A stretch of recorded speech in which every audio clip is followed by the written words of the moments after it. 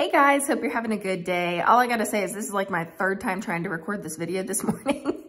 So the devil must not want this getting out, but it's gonna get out in Jesus' name. Anyway, God dropped this word on my spirit very specifically for someone. I'm not sure if it's gonna be for a lot of people or just for one person, but for whoever this is for, we're diving into this today.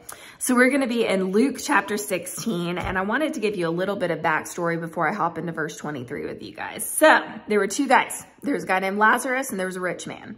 The rich man lived this kind of extravagant life here on earth, but he didn't follow God. Lazarus had a kind of awful life here on earth. You know, it just wasn't fun.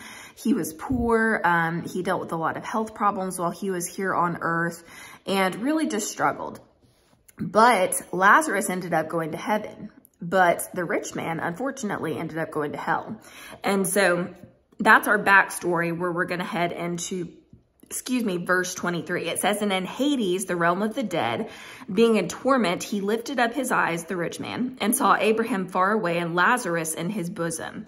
And he cried out and said, Father Abraham, have pity and mercy on me, and send Lazarus to dip the tip of his finger in water and cool my tongue, for I am in anguish in this flame. But Abraham said, Child, remember that in your lifetime you fully received what is due to you in comforts and delights, and Lazarus in like manner the discomforts and distresses, but now he is comforted here, and you are in anguish." Verse 26, "And besides all this, between us and you a great chasm has been fixed, in order that those who want to pass from this place to you may not be able, and no one may pass from there to us. And the man said, Then, Father, I beseech you to send him to my father's house, for I have 5 brothers, so that he may give solemn testimony, and warn them, lest they too come to this place of torment.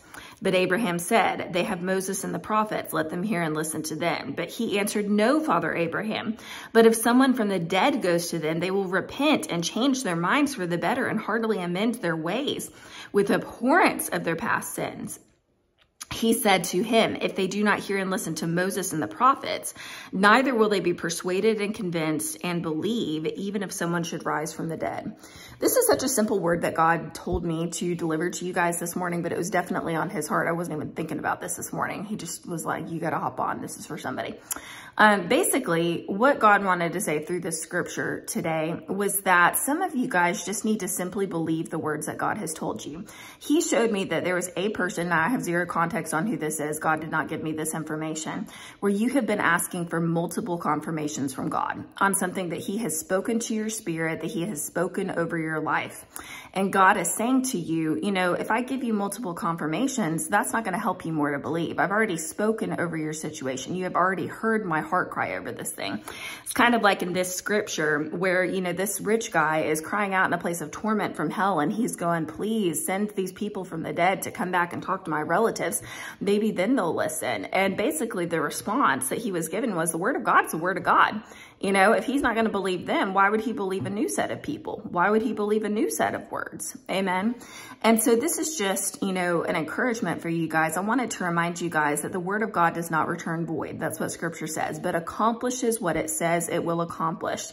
If God has spoken something to you, ladies and gents, take it as a word. It's as simple as that, ladies and gents. You know, God is faithful.